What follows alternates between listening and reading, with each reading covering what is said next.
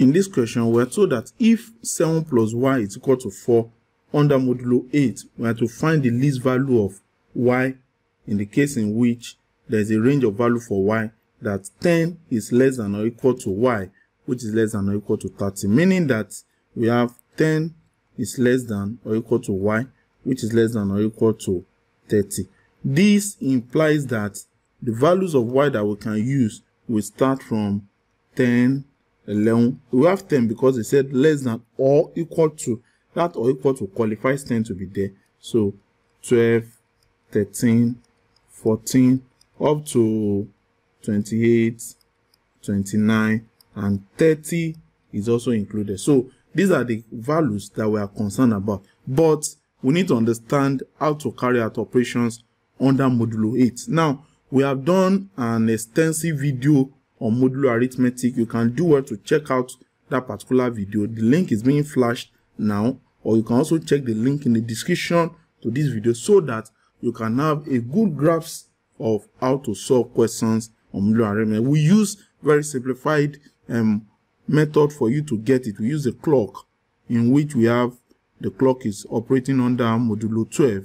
Okay, so you can actually relate with that to understand the video. But for this particular case, when we are talking about modulo 8, that means that we are talking about the multiples of 8. Okay, so modulo 8,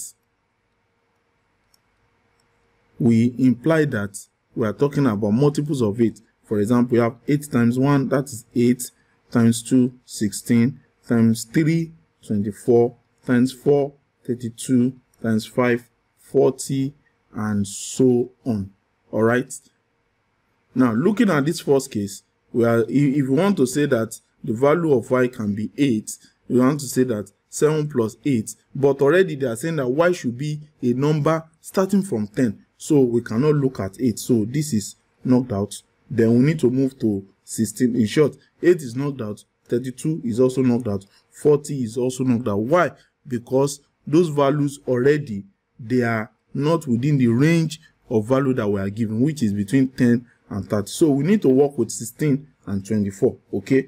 Now, if we want to do that, in the first case, we are told that we have 7 plus y is equal to 4 under modulo 8. Now, under modulo 8, like I explained before, means that we are using multiples of 8.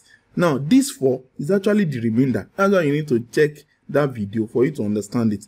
It's the remainder. Then it will be adding to the multiples of 8.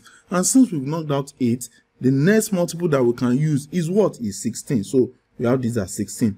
Or if that is not the case, the other case is for us to say we have 7 plus y is equal to 4 plus the multiple of 8. And what is that next multiple of 8 that we have?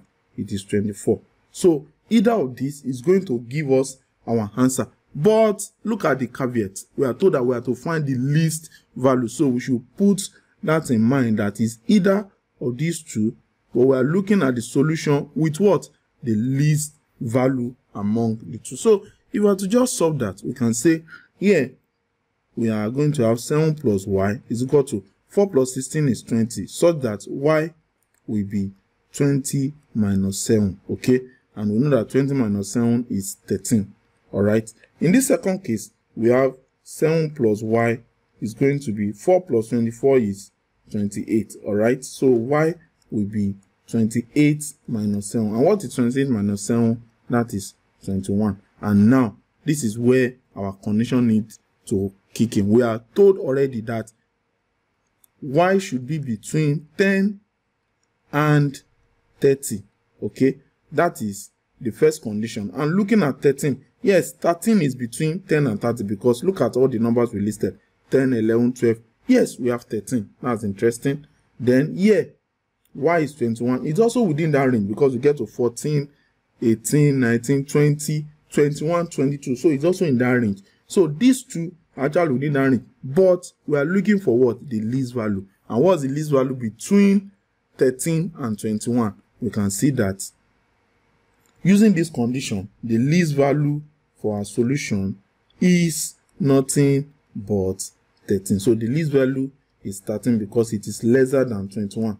And looking at our options, we can see that option B, that is 13. And so our answer to this question is option B, 13. That is the least value that satisfies this equation that 7 plus y is equal to 4 under modulo 8. All right.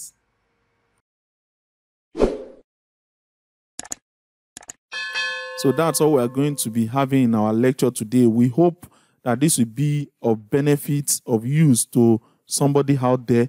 Don't forget to subscribe to our channel. We have a lot of resources that you can use to enhance your academic excellence. And that's our desire, that you go out and be the best. And as you do all this, we know that all will work out together for good. Until next time, God bless you.